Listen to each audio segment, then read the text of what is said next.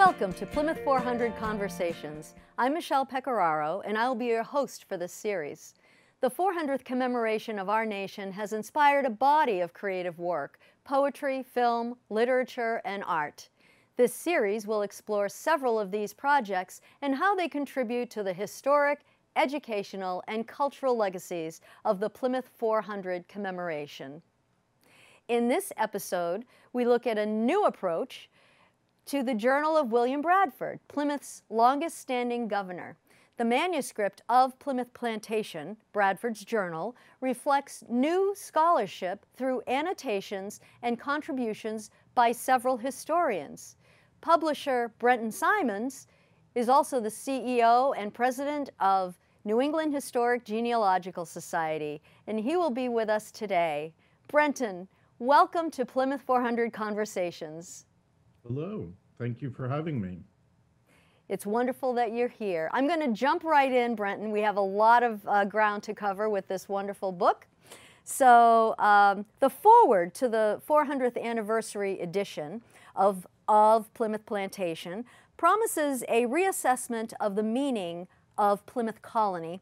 Would you elaborate on your publisher's vision for that?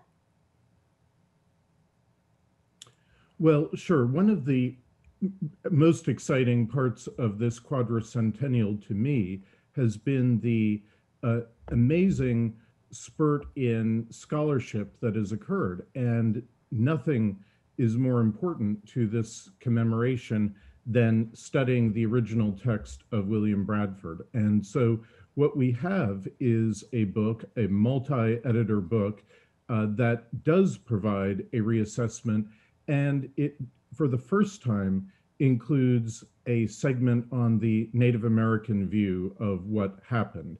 And that is written, that was written by Paula Peters and is one of the most important parts of this book. And so what we wanted to do in publishing this was to bring out new awareness of this topic, have the experts provide historical context, and present viewpoints that hadn't been presented in earlier editions of Bradford's work. Very good. This new edition was a result of a collaboration as well. Several institutions, and I'll name a few of them: the American Antiquarian Society, the Colonial Society of Massachusetts, the Harvard University Library, Colonial North American Project, and Pilgrim Hall Museum, as well as several reliable historians and notable historians. The esteemed group is named New England Beginnings. What can you tell me about this collaboration and how it came to be? Well, New England Beginnings is really the brainchild of Frank Bremer, a noted historian, the editor of the Winthrop Papers at the Massachusetts Historical Society, and a number of his colleagues. And what it was and is designed to do is bring together a group of institutions. You named a number of them. It also includes my institution, American Ancestors, and others, over 40 institutions, and about 50 independent scholars who feel that this is important, this subject is important to study and to create new information and make it available to wider audiences, and to really set the stage for a series of 400th anniversaries that begin now with, of course, with the Plymouth 400th anniversary, and in 2030 culminates with the 400th anniversary of the founding of Boston. And so this is a great group, and we were delighted at my society to be able to help sponsor this publication and support the editors who've done such fine work in putting it together. Very good. And I should just say, if I may just say, Frank Bremer I mentioned, but there's also Ken Minkema, who is a professor at Yale, and Jeremy Bangs, who is very well known as the director of the Leiden American Pilgrim Museum in the Netherlands, and Paula Peters, who wrote the foreword to this book and who is a principal of SmokeSygnals and a member of the Wampanoag people. So this book was really a collaboration in and of itself of those organizations and also of those 4 authors. Yes. It's probably the first time, I'm sure, in history that's happened. The 400th anniversary edition does restore the language and formatting of the original, but in addition, and this is what's so very motivating about this, is there are numerous notations and ample footnotes and extensive indexes that that are worthy of reading by scholars or, you know, people who are just interested in this moment in history. Can you mention 1 or 2 of these worthy emendations?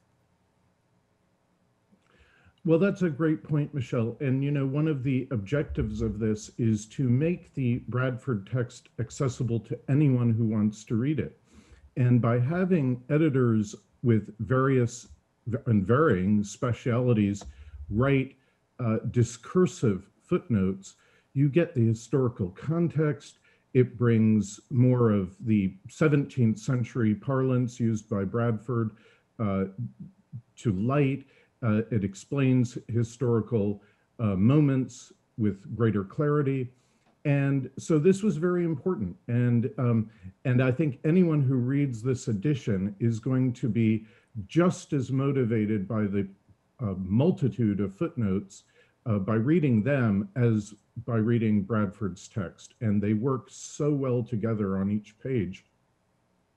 And there are special sections of the book too. I, for example, would mention Bradford's Hebrew list of Hebrew words. When he was older, he writes that I am now old and I wish to study the original language of the Bible. And so he put together this very interesting list of Hebrew words, and that is treated as an appendix in the book with historical narrative explaining it. So it's a very rich text and unlike any previous edition of this fascinating journal. And it is different in another way. And you had mentioned Paula Peters, and she did an introductory essay. She writes about the old, where I'm quoting this, the old world interlopers and their prevailing lack of humanity toward Native people. Can you discuss this problem of cultural dissonance, and does the book change this narrative? Well, you know, I think this is the most powerful and frankly important and innovative part of this book. And Paula has written, it is a beautifully worded, thoughtful, thought-provoking, at times painful essay to read. And it is important for us to know the Native American perspective. And as I've said, this has never been included in any prior edition of Bradford's work. And so to me, this is something that was really an essential part of this book and made it, as a publisher, made it so worthwhile to us and to audiences who need to read this. And so I think Paula does an amazing job. And it's an area where you can see things. It's very clear that, you know, we take pride, as we should, in some of the accomplishments of the Pilgrims, but we also can see here, as the editors say, that as one group took steps to a new life, it changed the life forever of another group. And so that is important context to this book. It also, I would have said before this, that by having this as a part of the book, it presents a balanced view. But the editors point to a Native historian who refers to this as a braided view, and that the history can be intertwined in amazing ways. And so I love that phrase, and I think it does a great job of describing what we're doing here. And the fact that you, in reading this and then reading Bradford's text and the historic interpretations of his text, as I tell people, you have to be prepared to accept paradox. Again, you have to accept the fact that that the as the Pilgrims fought for their freedom and escaped persecution and started a new life, and in many ways had a profound effect on our American uh, democracy and even our way of life, this compromised and forever affected the lives of and history and culture of other people. And so this edition is really very special in that it presents a braided view of history. I love that term. It's so beautiful. And you know, it's as you know, because you are also a board member of Plymouth 400, and you are the co-chair of the State Commission for the 400th anniversary. And we've been doing this a long time, Brenton. You know that Plymouth 400 Yes. really set out, yeah, I know, we really set out to acknowledge the cultures that were here in the 17th century, and to especially balance the history between what we know about the Pilgrims and how we've been, you know, taught that in school, and with what's been left out, not revised, but left out, and now is being, we're attempting to add back in, and that is, what is the Native culture? What did they experience from their perspective, from their culture, that was not in our history books, that was not experienced by others? And so I think that NEHGS and American Ancestors has, you know, being a venerable old organization, how long? How long have you been in existence? Now 175 years. Right. So I think kudos to you, Brenton, as the leader of this organization, for really taking on something that that could be, well, that is controversial, but because of what your organization does in the area of genealogy is also very important to know and be aware of.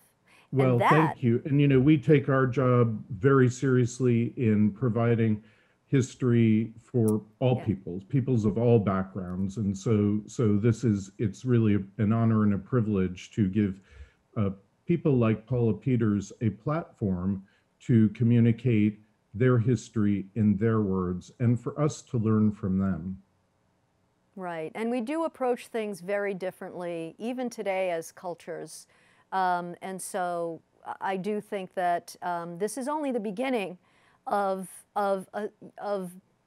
us representing cultures that traditionally in history have not been represented, at least not fully represented. So I thank you for that. And that's right. But I know something about you besides you being, you know, all of those other titles I mentioned. You are also a Bradford descendant. You descend from Governor William Bradford, and he writes from the perspective of a European confronting the native people. The European notation of vacuum domicilium came to symbolize the language differences and cultural ambiguities between the Pilgrim and Wampanoag people. Would you explain the doctrine and its resulting effect on the relationship between those two groups? Sure. It's put very simply, it is about the inland, a vacuum domicilium is about having the European, the English in this case, be able to occupy, take, purchase, commandeer land because it is perceived as vacant. And of course, this was a huge cultural difference between the Englishmen and the native people. And it led to the sort of rampant expansion of the colony. And in fairness, of course, when the Pilgrims arrived, the Great Plague had occurred in earlier years, and so whole villages had been wiped out, and there are records in Bradford of seeing skeletons lying presumably right where people had died. And so there was a sort of a vacancy to the place in not all places, but in certain places, to a European mindset. And the doctrine of being able to acquire the land, which was so different from the native view. And so examples of how this adversely affected the natives, even in the first treaty, was that, for example, if the cattle of the settlers trampled the Native Americans' crops, the Englishmen would say, well, why didn't you put up a fence? Why aren't you blockading or creating a barrier around your land? And that was just not a concept used by the Wampanoag or other native peoples. And so this allowed for an encroachment. And the English, like the Dutch, attempted to pay for the land they were acquiring, but of course in grossly undervalued terms. And so this was part of how the land was essentially overtaken by the English because of a complete difference in the view of how land is owned. And you know, many of the native villages were seasonal, so that again added to the difficulties that the English had in comprehending how the native people viewed land and land ownership. And so that was one of the, that's a topic covered very well by the editors in this edition. That is wonderful. That's so to his credit, Bradford includes many primary sources, source materials, but he also writes for a purely English view of events. So would you talk about the intended audience and his latter revisions to the text? Yeah, so Bradford clearly intended this to be a journal for his family, maybe even for descendants of other members of the party. It was not published in his lifetime, and he certainly wrote it from his English viewpoint, or the viewpoint of a separatist, and it's hard as a descendant, and I'm descended from him actually 3 times over, so there's a lot of Bradford in me, and I admire him, of course, because he was the first historian in America through this, keeping this amazing journal. But it's tough for me to read at times the way he views native people. And you know, this was a mindset of the period, and he is no different from many others who held the same view. And it reminds me of something that Wamsutta wrote in the suppressed speech, that, quote, history wants us to believe that the Indian was a savage, illiterate, uncivilized animal. And so it's painful to me to see that my ancestor held that view of native people, somewhat softened when they began to interact more and create treaties and need the assistance out of just sheer necessity of the Native American people. But nonetheless, his view of Native people is painful to me. Also because, on just a personal note, in addition to being descended from the Pilgrims, I also have a Native American line, and this is not something I learned through a DNA test. I knew about this, and it is well documented, and DNA certainly verifies it. And so I like to think of that I have a foot in both areas here, and so it's tough at times. On the other hand, Bradford does an amazing job of telling the story. It is a compelling read. He is a very good writer. And so it's a worthwhile read. But that's the part that is challenging from a 21st century standpoint. Absolutely. We think so differently now, and we've evolved. And so it is interesting to be relooking at this work. You know, the original investors from the London company really relied heavily on recovering their financial underpinnings. But for years, the original colonial settlers remained in debt. The actions of the undertakers were critical to the very survival of Plymouth. Would you tell us about these undertakers? Yes, well, you know, it's easy to forget that in the sort of sweeping saga of this story and the quest for religious freedom and the privations of the journey to America and the dreadful first winter and all the other aspects of the story that are celebrated, Thanksgiving and so forth, there was a financial element to this experiment. And as you say, there were investors. John Beecham was perhaps most influential among them. And the early costs of Plymouth, many of which had simply had to be written off.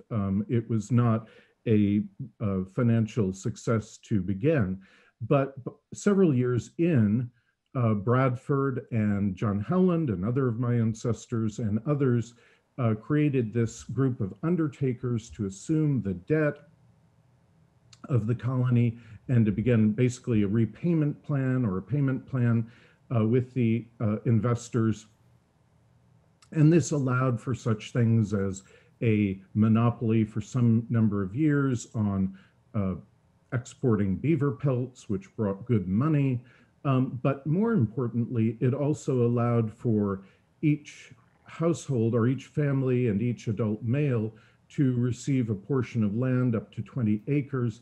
And that gave a real foothold to the colony that it previously hadn't had and was the cause of expanding it out beyond the original bounds. And so as the work of the undertakers progresses, you see really an expansion of the original settlement. So you know, and Bradford, of course, had some experience in managing money. He'd had an inheritance. He was an orphan, but later, as a young adult, he had an inheritance, so he knew something about managing money. And so he writes in his journal about how the development of this undertaker's plan was such a blessing to the group.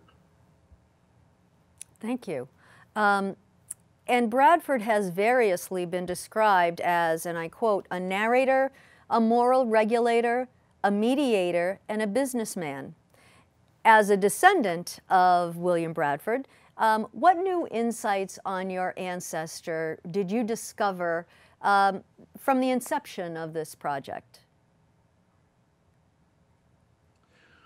Well, I think for me, it was, and I mentioned it earlier, just the difficulty I have with his view of Native people as somehow subhuman or less important, or really only gaining stature if they were became Christians. So there, obviously, that's tough to read. But I do have great admiration for him, and you know, there are he writes in such inspired ways. You and I both know, because I've been asked to recite it on many occasions in Plymouth, the One Small Candle passage, which is some of the most beautiful writing and inspirational writing in the colonial period. So he, on one hand, inspires. The editors point out something which is true too, which is Bradford didn't want to comment in his journal on things he thought were being covered elsewhere. So very little commentary on the buildup to the English Civil War, and a lot on local sex crimes in Plymouth. So there are a few surprises in this book for everyone. Very good. Well, that's another reason for people to look for this book. Yes. In the original of Plymouth Plantation, it experienced, the book itself, the manuscript, Bradford's actual handwritten book, it experienced its own interesting voyage through time and space. Would you give us a brief chronology in the last few minutes that we have here? of this original manuscript, where it started, and how it disappeared, and where it is now. Sure. Well, Bradford, we know that Bradford wrote it in two spurts, beginning in the 1630s, and then again around 1650 or so, picking it up again and revising parts of it. And it passed from his son to his grandson to his great-grandson. And by the time of his grandson and great-grandson, historians were asking to borrow it, to use it in writing their own histories of the founding of New England. And in the certainly by the first quarter or so of the 18th century, Thomas Prince, a minister, was given the manuscript by the Bradford descendants to include in something called the New England Library, which was a library of materials housed in the tower at the Old South Church. And that, so we have that chain of evidence is very solid. But then it's a little unclear as to what happens, whether another scholar perhaps brought it to England in working on a book and died, and it somehow made its way to Fulham Palace, the seat of the Bishop of London, or whether during the Revolution, and this is the more conventional view, that a soldier simply brought it back to England, and then it found its way to Fulham Palace. Either way, by the 1840s, it is located by the Bishop of London, and Americans become aware of this. It's been a missing treasure of American history.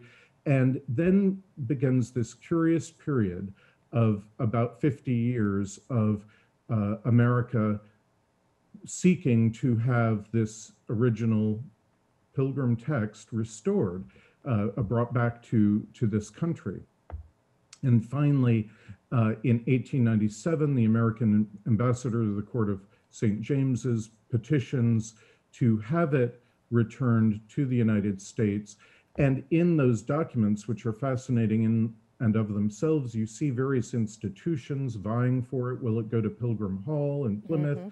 Will it go to the Massachusetts Historical Society? Will it go to the State Archives? Right. And of course, as we know, it ended up at the State House in Boston, where it still resides. And flashing forward to 2019, the State House announced that it had funded a display case so that it can be on special occasions be seen by the public. And that's very important because it is one of the great treasures of American history. And in as much as other documents, and you and I have talked about this right. before, the Magna Carta or copies of the Magna Carta have come here, and we get to seeing important texts like this is very important. So my hope and our hope is that more people will be able to see this in the future, keeping in mind that it's obviously 400 plus years old and it needs to be under very strict curatorial conditions, right. But being able to see it is important. It is. You know, Brenton, I could talk to you about this manuscript, this book, all day because there's so much new information. I thank you so much for joining me on this episode of Plymouth 400 Conversations. Thank you for joining us for Plymouth 400 Conversations. Special thanks to our sponsors and guests who have made this series possible. And special thanks to our partners, PAC TV and the Center for Active Living in Plymouth. For more information about this book or how to view past episodes, please visit our website, plymouth400inc.org. Until next time, go make some history.